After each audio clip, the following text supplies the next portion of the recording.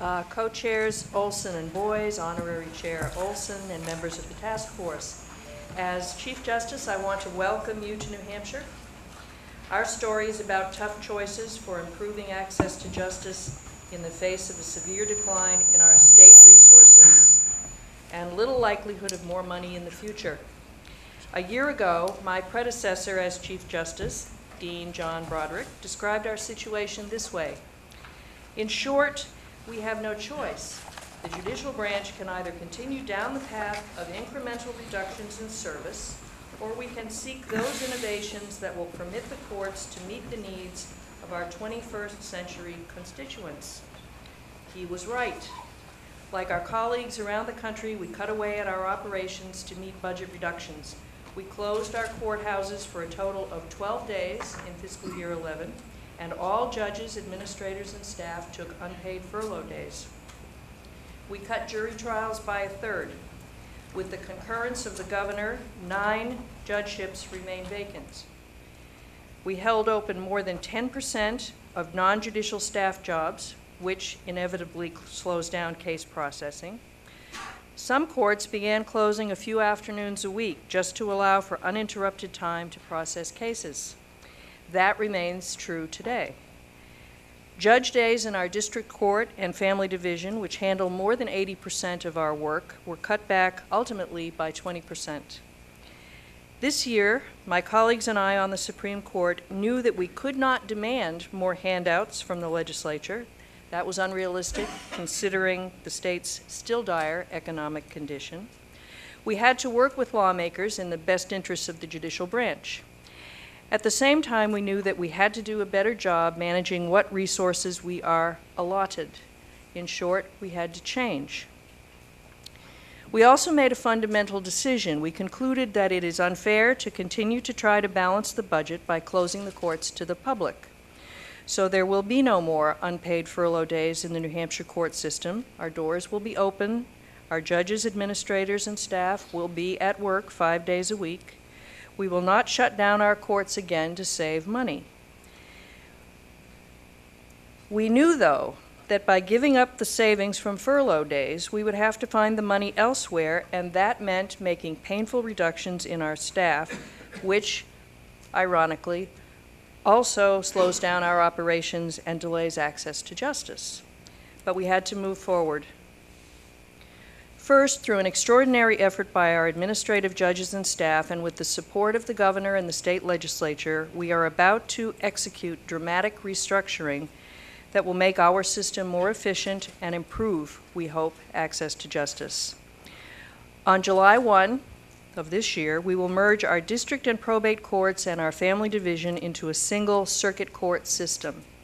Overall management restructuring will save more than $1.4 million a year. By January of 2012, we will have established a single circuit court call center to provide prompt, efficient service to citizens while freeing up our staff in the courts to focus on case processing. Video conferencing capabilities will be expanded to cut costs of transporting prisoners to courthouses for arraignments and other hearings. Every court location, every county jail, the state prison, and the offices of the public defender will be connected. We will hire 20 part-time employees who will work off hours for the circuit court processing cases. Pilot projects have demonstrated as much as a 100% increase in efficiency working off hours. With financial backing from the state legislature, we will launch a paperless e-court system that will include e-filing, electronic payment of fees and fines, digitization of court records, and electronic access to court records by litigants, attorneys, and members of the public. That is an investment in the future that will provide efficiencies and, we hope, better service for the public. We have also backed legislation that would consolidate 2 of our busiest jury trial courts in a newly renovated courthouse. Not all the lawyers are happy about this, but we project the merger will produce major savings and efficiencies in case processing. The New Hampshire Judicial Branch Innovation Commission, which was the catalyst behind this dramatic restructuring. The commission, which created a mandate for change, was John Broderick's idea when he was Chief Justice. And then he left and left it to me. But we've seen it through. However, even with this huge effort to enact change and the savings that will result, this year our anticipated appropriation is still $3.2 million short of what we need to operate at our reduced FY11 levels. As we all know, court systems are people-intensive organizations. We do not have programs to cut. So to help fill the gap, we cut our staff. That was the hardest choice of all. Earlier this month, we implemented a reduction in force of 73 positions throughout the court system, including layoffs and early retirements. In February, we had 527 non-judicial employees in our courts. By the end of summer, we will have 454 non-judicial personnel, a 13% recent reduction in staff. This was on top of about 100 staff jobs that were already being held vacant. That's the difficult reality of our state court and the public it serves, now and into the future. In closing, I commend this task force for its effort to shine a public spotlight on the issue of underfunding for our courts and on the impact that has on equal access to justice for all. When it comes to which part of government gets what appropriation, this is the justice system, a core function of government, a branch of government, and that should mean something. But let me say this too. From where I sit, and I've been a judge in New Hampshire for more than 30 years, it is also our responsibility to evolve. In New Hampshire, we recognize that it was not possible to continue business as usual while waiting for more revenue to come in from the State House. Not in this climate, not in this economy. We had to accept the reality that if we wanted to provide better service to the citizens who need our courts every day, then we were going to have to do things differently, and that's exactly what we're going to do. Thank you. Our panel will have an opportunity to do some questions, but I think after we hear the testimony from them. Okay. Chairman Boyes, Chairman Olson, Honorary Chair Olson, distinguished members of the task force, I'm grateful to all of you and to President Zach for this opportunity to testify today.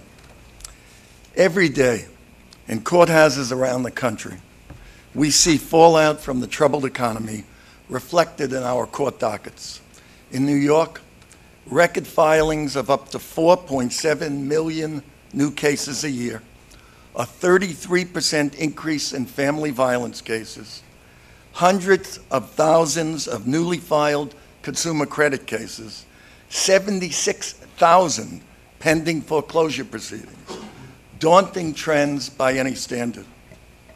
State courts are truly the emergency room for the ills of society, and our caseloads are the proof of that fact. On April 1, New York State adopted a new budget intended to close a $10 billion deficit, which contains dramatic spending cuts for all of state government, including an unprecedented $170 million or 6.3% reduction in the judiciary's budget. That was $70 million more than I had voluntarily cut from our request, with the results being layoffs of well over 400 court employees, the courthouse day ending a half hour early to avoid overtime costs, sharply curtailed arraignments, and countless other painful measures and service reductions.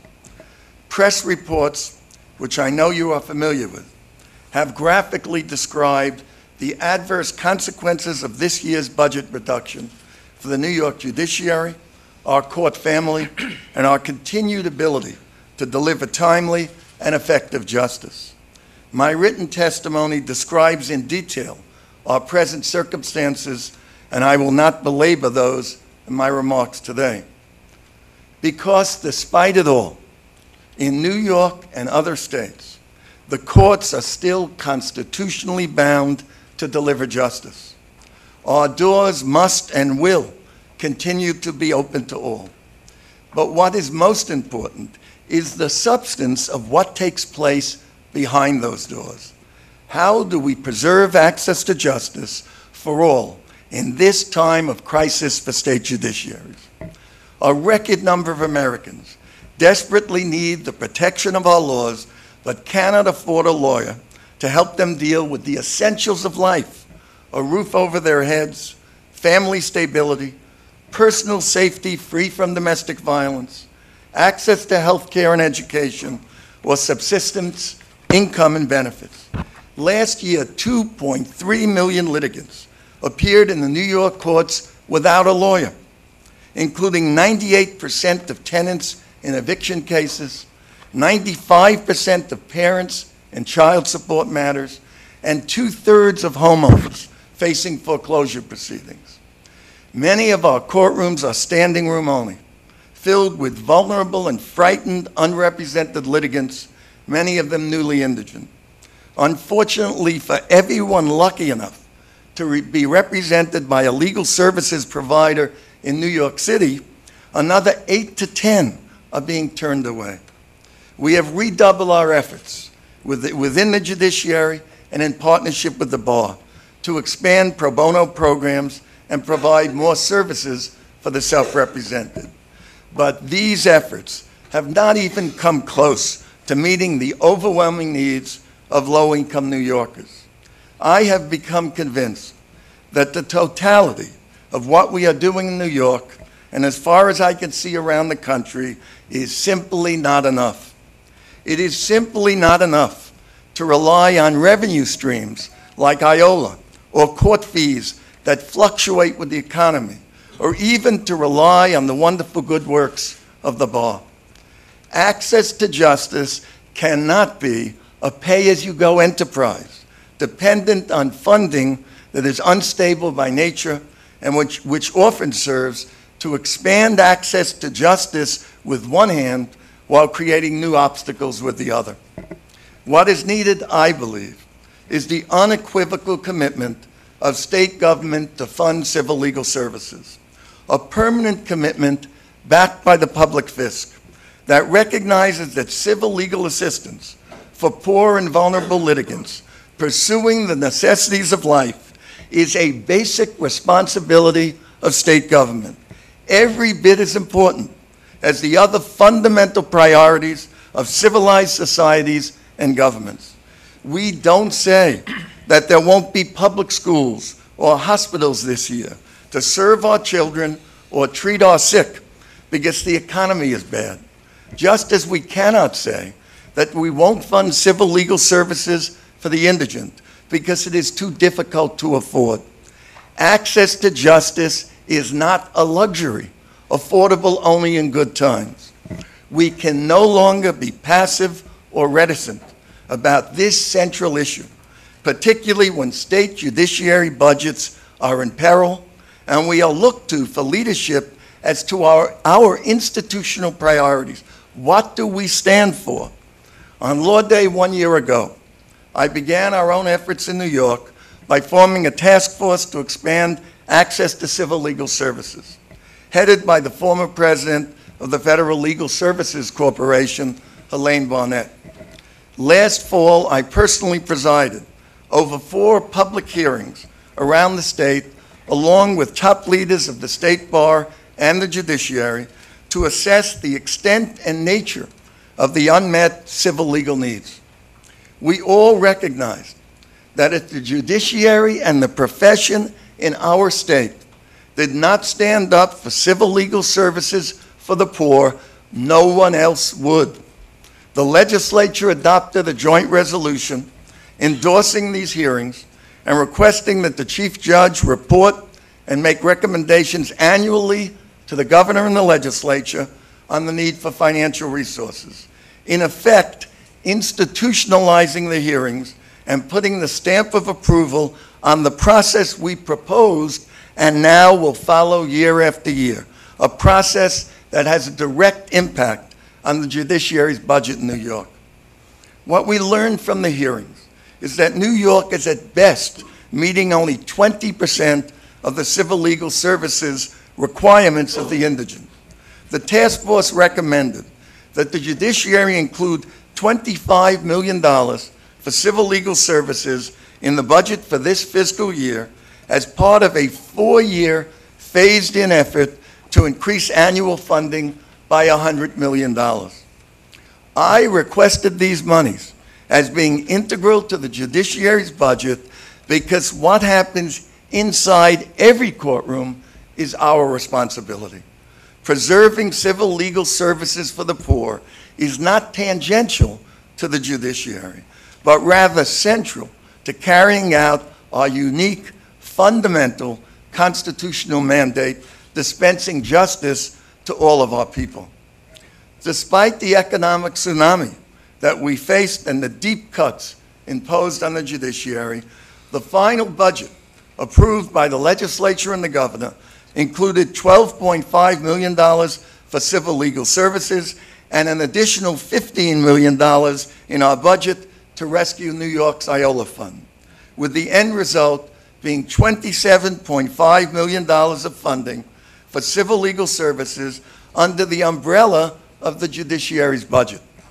To me, most importantly, we established a vital precedent for our state and possibly elsewhere by implementing a systemic annual process to fund civil legal services through state general fund monies that are part and parcel of the judiciary's budget.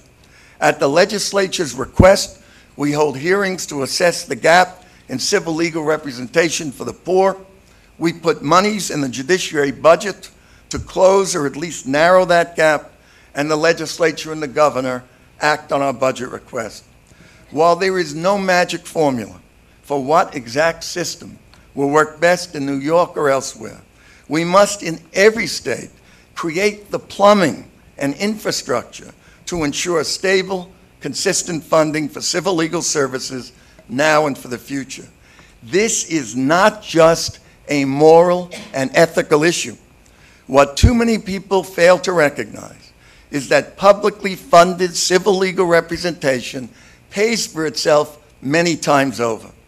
At our hearings, the most telling testimony was counterintuitive in nature. It came from business leaders, bankers, property owners, healthcare providers, and government and community leaders who stated again and again that increasing access to legal assistance benefited their own institutional performance and financial bottom lines. We created a public record that justified the funding of civil legal services as making good economic sense for our state.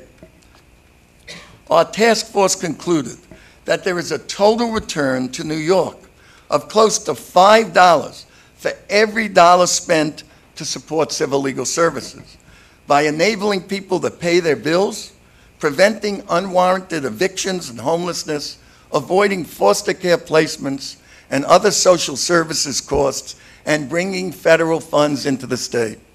In the end, there is the absolute necessity of a much greater financial commitment from state government and of strong leadership by judicial and bar leaders in our respective states to establish a systemic, annualized process to fund civil legal services through the public fisc. And to be clear again, what we are talking about are those indigent litigants with life-altering legal problems. Equal justice for all under the law is inextricably linked to court funding levels. Increasing court funding without ensuring access to justice is a hollow victory. The state courts must have the resources they need, not just as an end in itself, but to support their constitutional and ethical role as the protector of the legal rights of all Americans. Every person, regardless of means, is entitled to their day in court.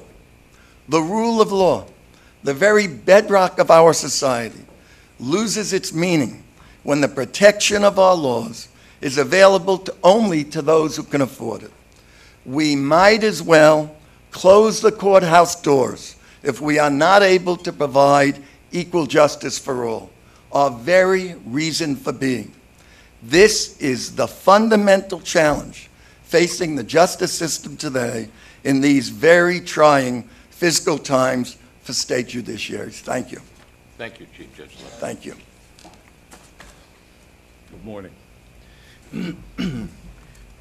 Let me start by thanking the task force for the work it's doing.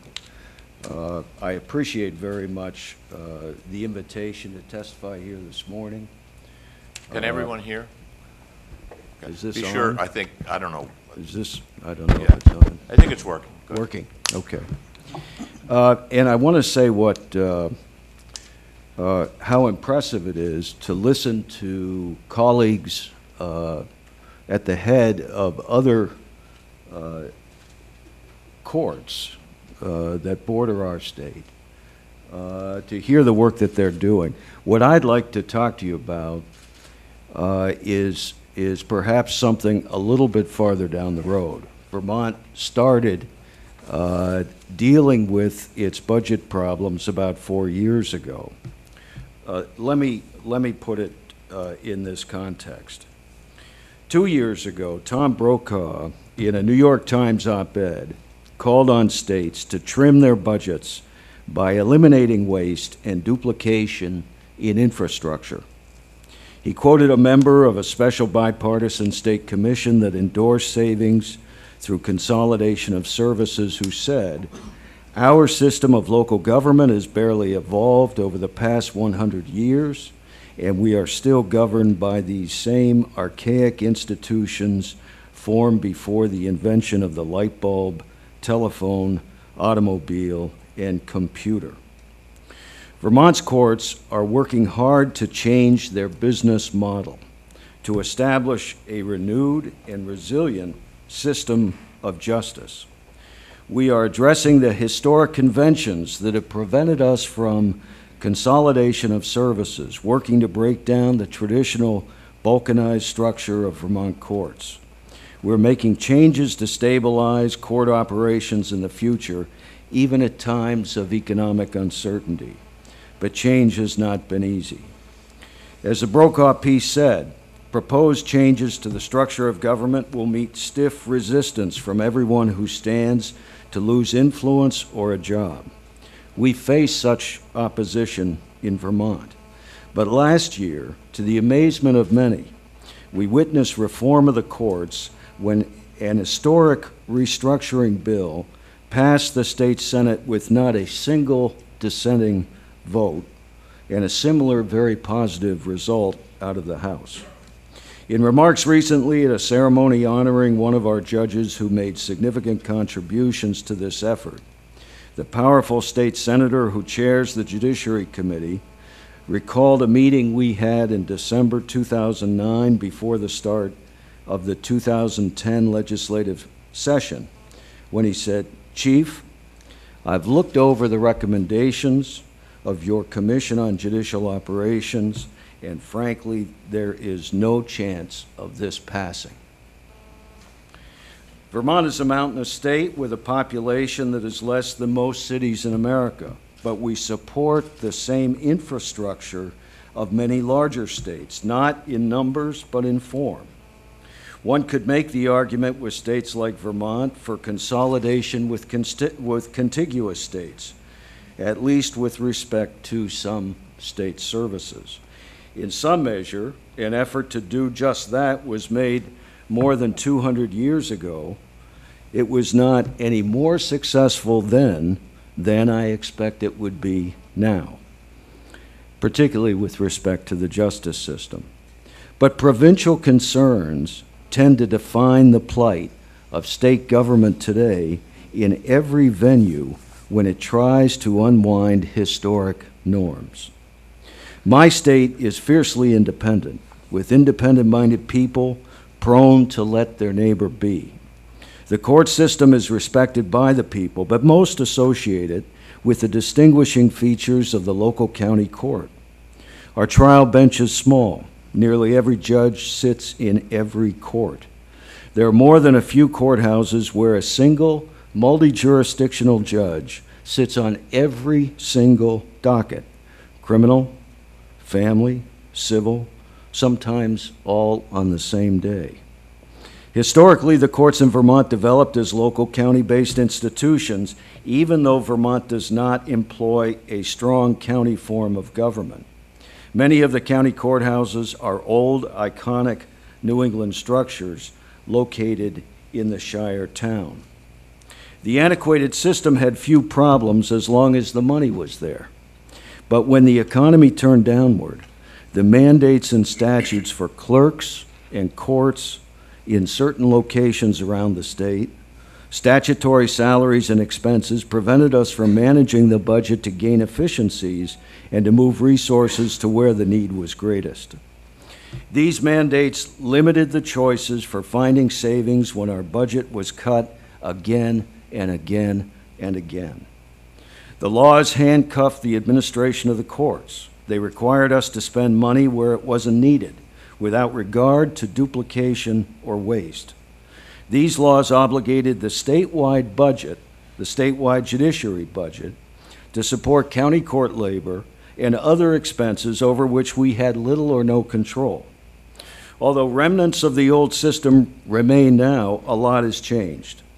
Under the law passed last year, we are more centralized than disparate in the management of the court structure. Today, the court administrator in Montpelier can better address the dockets in courts requiring attention. He can harmonize limited resources with demand. Today, Vermont has moved to the unified court structure that was passed in a constitutional amendment in 1974, but that languished when the legislature failed to follow through with the necessary statutory changes. Why did we wait so long? It took 36 years. The political climate was not right. Many factions within the judiciary itself opposed unification. Obviously, the shrinking budget has helped to make the choices more clear. In contrast to the 70s, over the last few years, the members of the Supreme Court have been unified in the objective to reform the system. The Supreme Court's approach from the outset was not simply to reduce spending. We believed that the court structure needed reform in order to gain efficiency. But more important, reform was required in order to attain stability in the day-to-day operations of the court system. We believed that this was necessary to preserve and improve access to justice. Our goal was to improve the capacity of the judicial system to balance fluctuating appropriations against the ebb and flow of the needs of the citizens of Vermont in all corners of the state. In essence, we sought to increase the elasticity of the resources we have at our disposal. Following the bill last year, we have started down this road, but we are not there yet. And interim dramatic measures have been implemented to address the ongoing funding problems that we have. But there are improvements. A year ago, every court in our state was closed 2.5 days every month, and we had a 12% vacancy rate. Today, we have reduced court closings to 1 day a month and a 1 to 2% vacancy rate. But we are seeing the consequences of court closings. There's growth of backlog in portions of the domestic docket. Time to disposition in TPR cases has spiked, and there are other dockets that lag behind. Court closing dates are stopgap measures. They are not a permanent solution. But now, at least in my state, they threaten to become the norm. That is the problem with stopgap measures. When the state's revenues collapsed, we were forced to tackle our shortfall in 2 tracks. There was a need to rapidly decrease spending. Everyone in state government had a responsibility to contribute to the solution. We decided that we could not simply say no to budget cuts demanded of us. When we adopted the interim measures, we were clear. Systemic change was the goal, but we needed time, and the immediate solutions were a means to that end. We also acknowledged from the beginning that the cuts to our budget would probably never be replaced. At various times, there has been tremendous pressure on every element in state government to decrease spending. Some of what we did was to manage expectations, both internally and externally. The goal was to establish a new business model, identifying the structural problem as the major contributor to the fragility of the system, not only money. While we identified the structural impediments to making better choices and signaled that direction from the start, we did not impose a specific solution, but rather, through the Commission on Judicial Operations that we formed, conducted a very intensive evaluation of the courts in order to better understand the problem and thereby propose a more meaningful solution. We held more than 40 focus groups all over the state and solicited response to online questionnaires from everyone, including the public at large. We asked everyone for ideas for saving money, what they thought about regionalization of judicial services, court closings through consolidation, and the facilitator of our sessions began every meeting with the words, "Hold nothing back, give us your ideas, everything is on the table." We were candid that our desire was to change the structure to more intelligently manage the resources the state and counties spend on the courts without reducing judicial services. We made the case that in order to avoid perverse consequences of irrational budget cuts, this was required through reform. We told them metaphorically that what the state needed and didn't have was a traffic cop standing in the middle of an imaginary roundabout, continuously evaluating the flow of the pipelines of all the various dockets regionally and statewide, and directing the state's limited resources to the greatest need. The process was useful for a number of reasons. While not everyone agreed on solutions, we gained consensus about the problem. We were able to educate a broad range of people about the structure of the courts and the problems that were created in the economy. We received valuable input about the needs of court users that tended to support structural reform, and we gained support for fixing the structural problem. I recall at one point in the course of this effort, we learned that members of the legislature had begun to hear from constituents about the process and were beginning to appreciate the problem even before the Commission's proposals were made. We set high expectations for what we wanted out of this process, identifying access to justice as the core value at stake. We told the focus groups that we were not engaged in an effort to simply cut costs, but more importantly, our objective was to improve the availability of judicial services through better management. The day the legislation passed, I'll never forget, it was a Saturday afternoon and was a tremendous moment. With the tools we have now, through restructuring improvements, improvements are in progress, but technology is the key to our very survival. There are problems we're facing now, to be sure, but we are getting there. Finally, let me, if I might, permit me to touch on a subject of concern and that one of my colleagues here mentioned. We need to recognize that underfunding state courts compounds other problems that already exist in the nation's justice systems. As with other states, we have seen a dramatic rise in the number of self-represented litigants. This is a complex issue, but some of the problem relates not only to the cost of litigation, but to the public perception of the cost of litigation.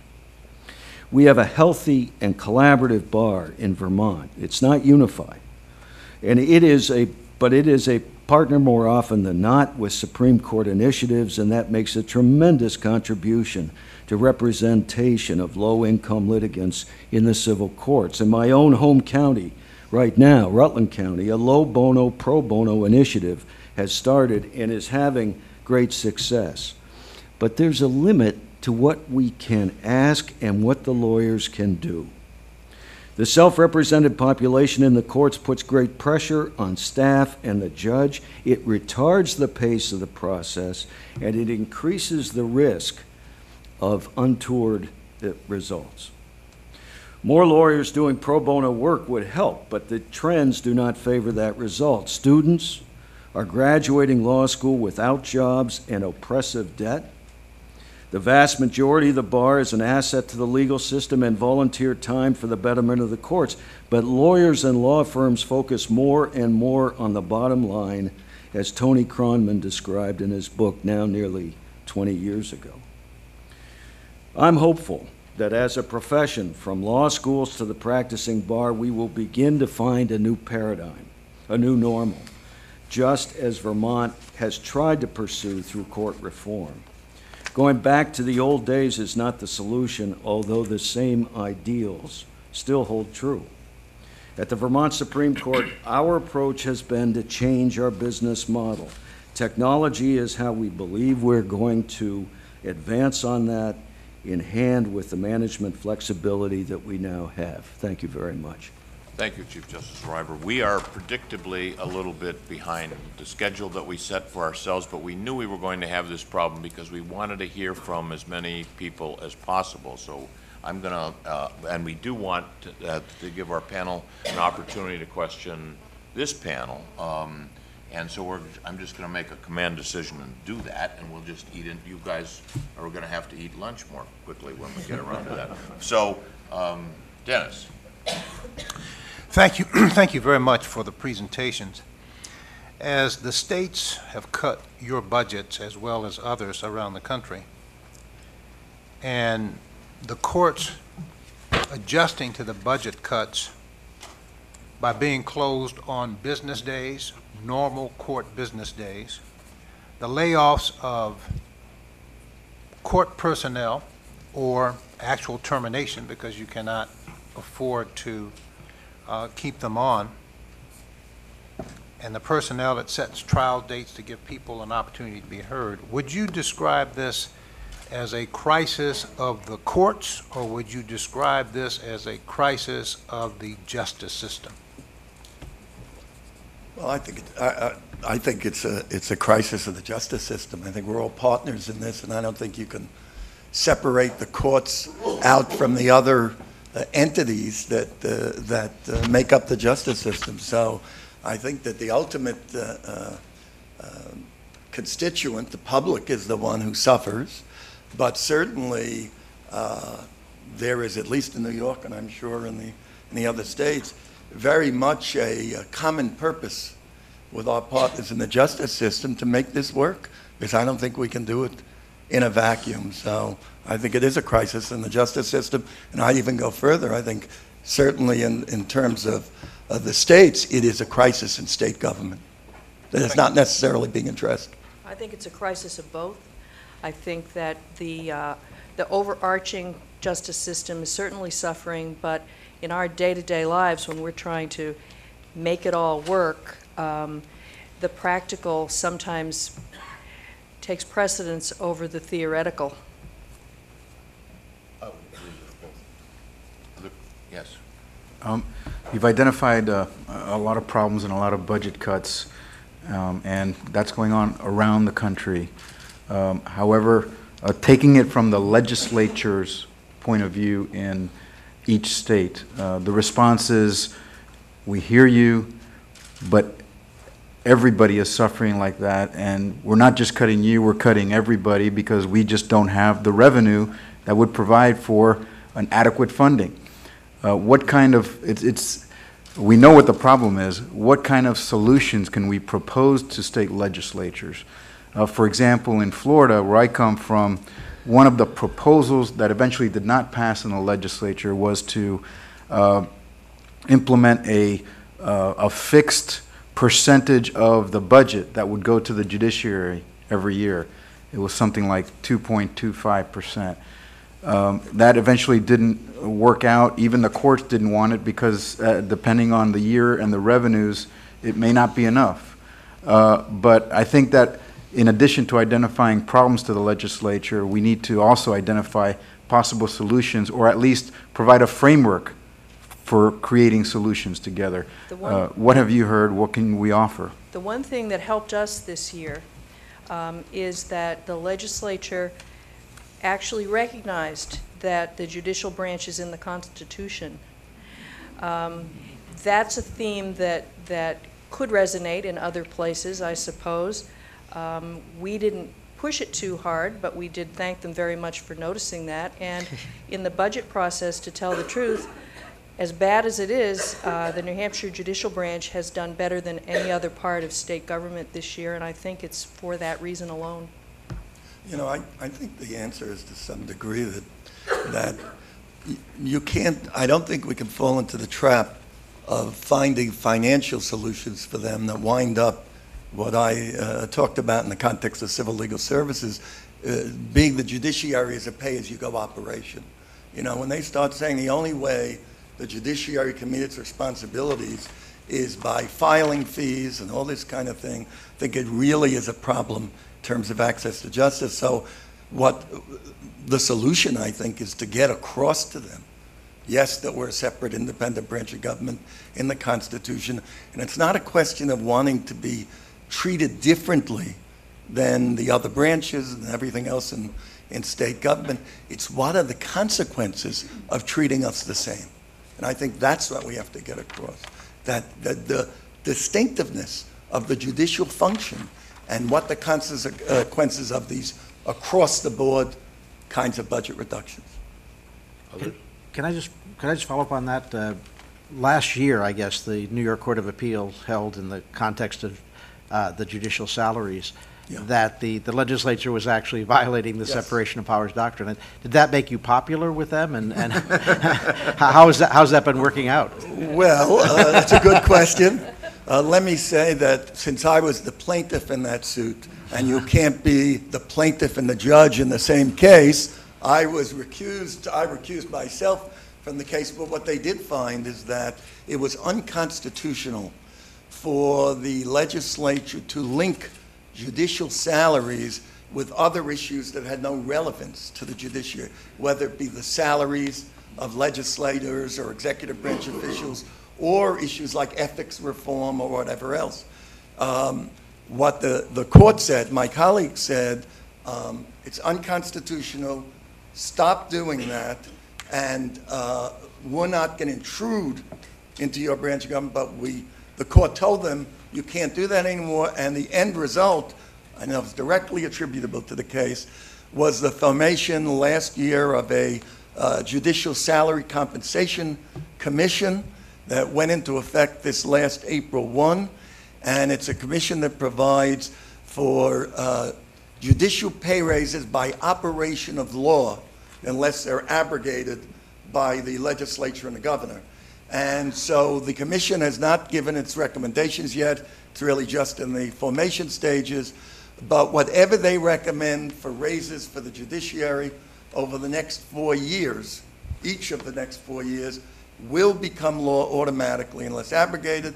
And I am, maybe confident is too strong a word, but I'm very hopeful and believe that there will be a major catch-up increase for judges in New York after 12 years without even a cost of living increase, and after that, hopefully cost of living increase at least to keep them current. So I think it's going to be worked out, but it was an unbelievable situation when we talk about the separation of powers and an independent branch of government. I think we have time. Okay, one more. Yes, please. Yes.